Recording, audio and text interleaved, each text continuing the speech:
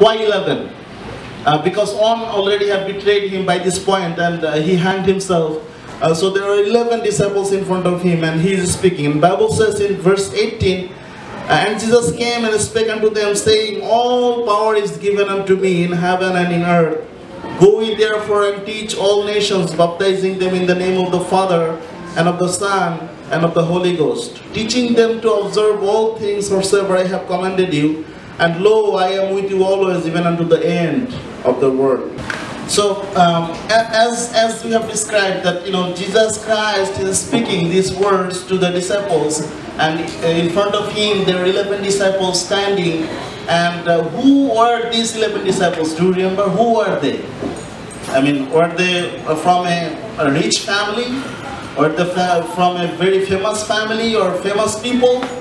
No, they're very humble people, right? They're very humble people, they're very poor people, not very educated, Some of them are fishermen, and some of them are tax collectors. That, as you remember that, Jesus went to the sea, and then he saw that Peter and others are, fishing, and then he said, well, I will make you fishers of men, follow me.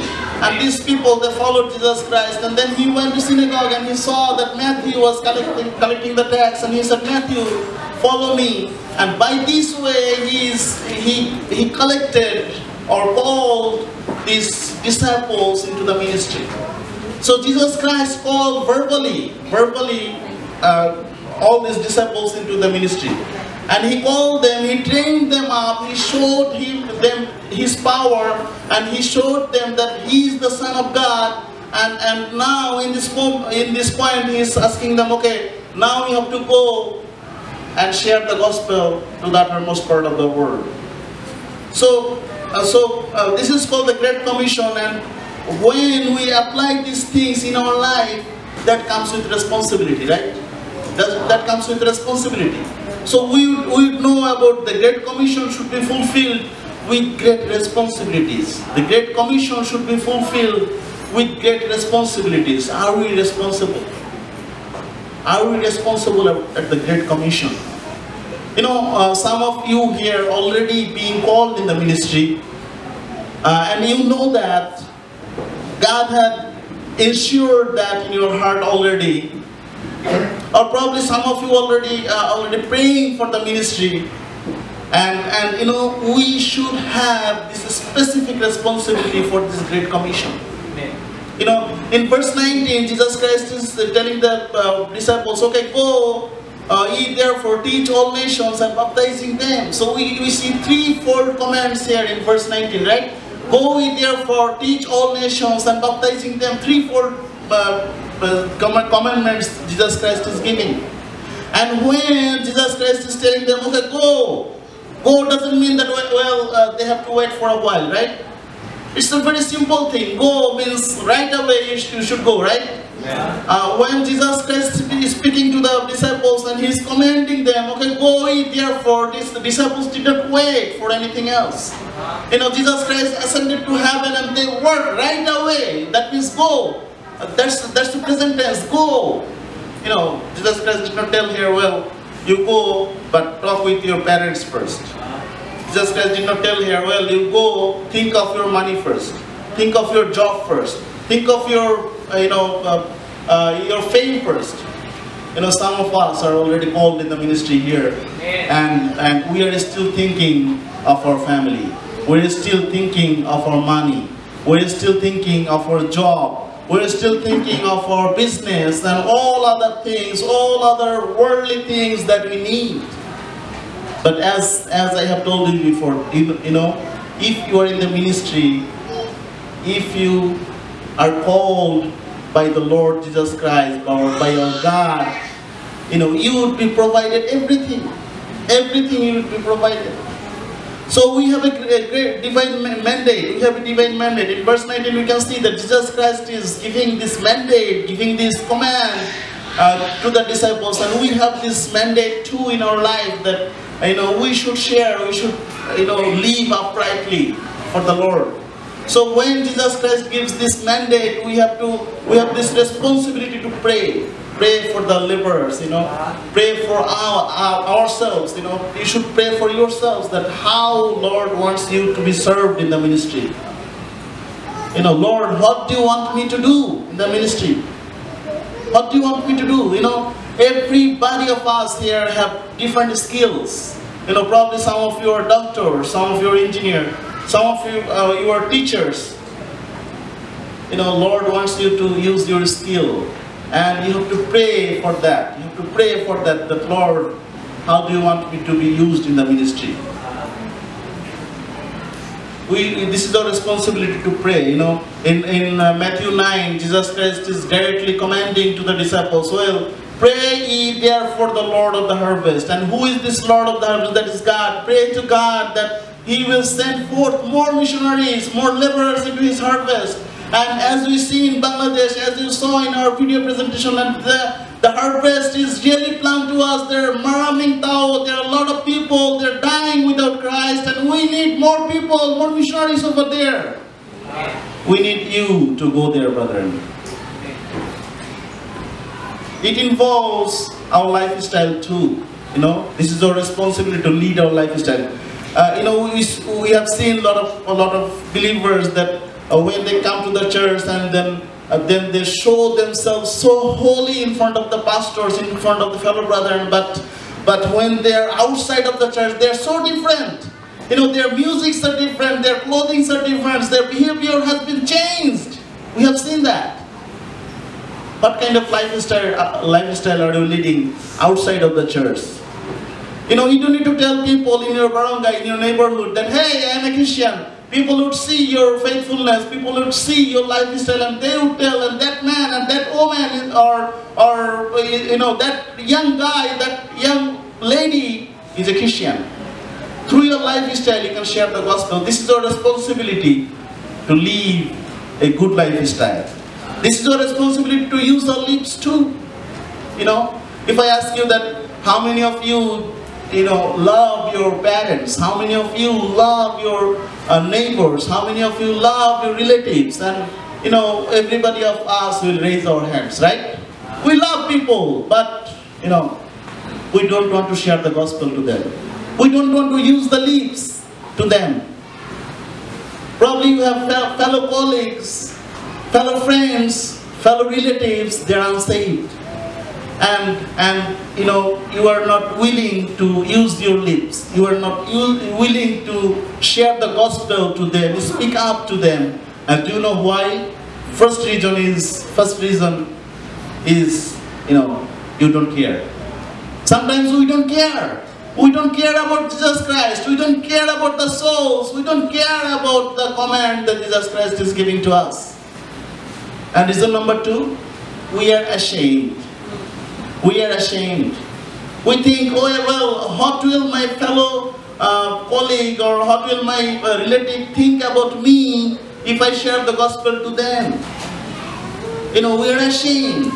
And Paul said in Romans 16 that, for I am not ashamed of the gospel of Christ, for it is the power of God unto salvation to everyone that believeth. And if you see the context of Romans 1, in verse 15, Apostle Paul was talking about Rome.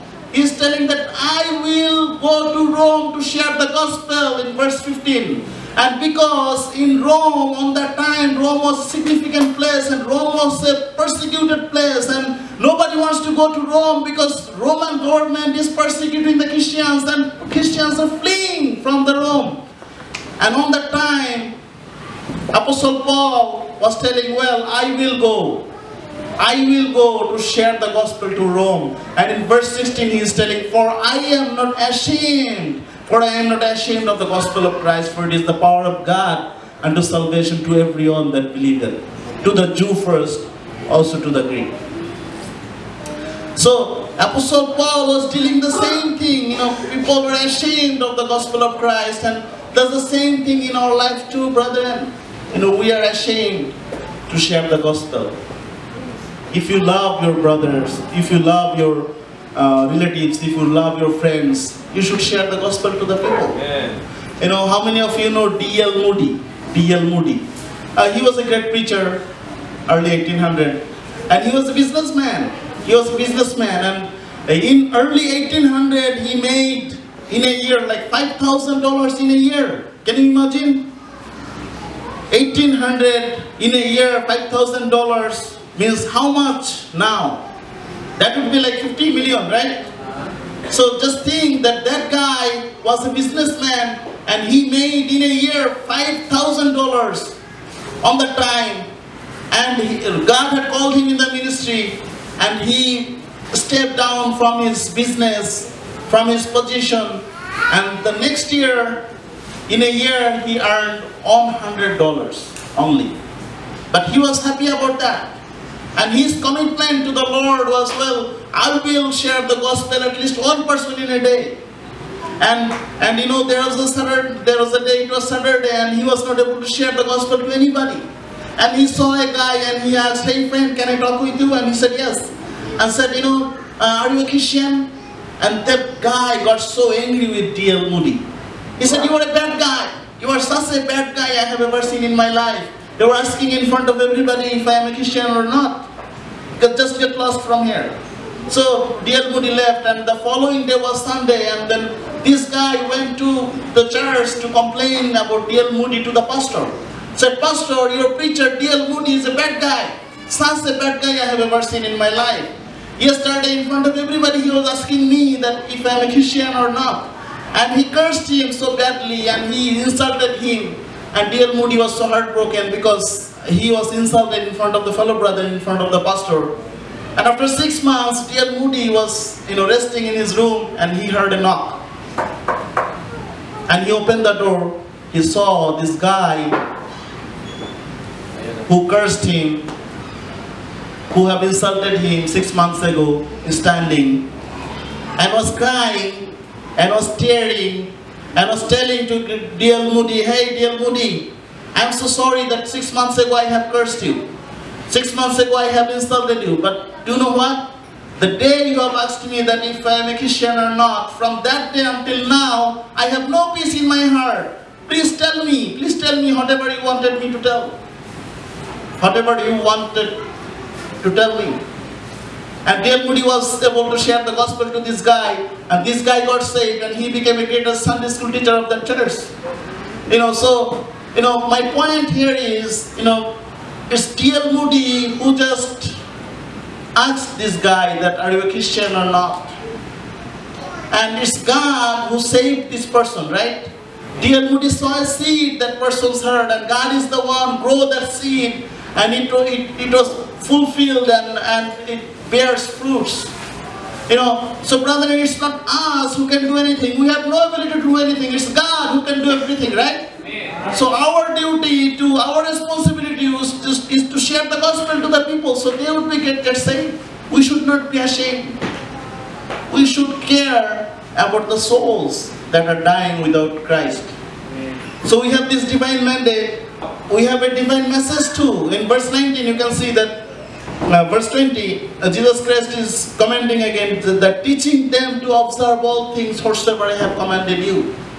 And in verse 19 already Jesus Christ told that teach them, but in verse 20 he is telling again, teaching them to observe all things. That means, you just don't go and share the gospel and leave them out. Make disciples. He's telling make disciples and teach them to observe all things. That means teach them the right doctrine. Teach them who am I. Think of an example. If somebody asks me that, if somebody tell me that, well, I saw Pastor Jeremiah going to Mormon church. Or probably they would tell the same thing to you. We saw Pastor Jeremiah going to Mormon church. Are you going to believe that? Are you going to believe that? No. He's a Baptist preacher. He's a Baptist pastor. Why would he go to the Mormon church? Yeah. Probably they are talking about somebody else, right? Somebody named Jeremiah too. If you do not know about Jesus Christ, if you do not know personal Jesus Christ, you cannot believe on Him. I was sharing the gospel in UP, University of the Philippines. It's a long time ago, in 2008 I think. And I was the first year student on that time. And my pastor asked me, well, you should go to the University of the Philippines because you have a hard time to speak Tagalog. So I went to the University of the Philippines, shared the gospel, passed out the tracts oftentimes. There was one time I went to the UP and then I saw a guy, I passed the tract to him and he gets so interested to talk with me. And this guy knows a lot from the Bible. You know, whenever when I passed the tract to him and he started talking with me, and he started reciting verses. You know, he started reciting verses from Romans, then went to the Gospels, and then finally finished with the Revelation. You know, so tako. You know, I was so afraid, and I was so disappointed because I was the first year student. I did not know a lot of verses. So instead of you know, I am evangelizing him, he is kind of evangelizing me. And finally, I told him that, you know, you should believe that Jesus Christ died for you, and he was buried according to 1 Corinthians 15:1-4. And you should believe that Jesus Christ died for your sins, and he was buried, and that he was after 3 days he rose up again. And do you know what this guy said? This guy said, well, I believe that. I believe that Jesus Christ died for my sin, but I never believed that Jesus Christ is God. Do you think this guy is saved? Jesus Christ is 100% God and 100% human. Tama ba ako? Hindi po siya kalahating Diyos, kalahating tao, di ba? Hindi po. He is not 50-50. He is 100% God and 100% human, di ba? In Colossians 1:16, a while ago we saw that for Him and through Him everything is created, right? All the things are created by Him and for Him. And He was God, right?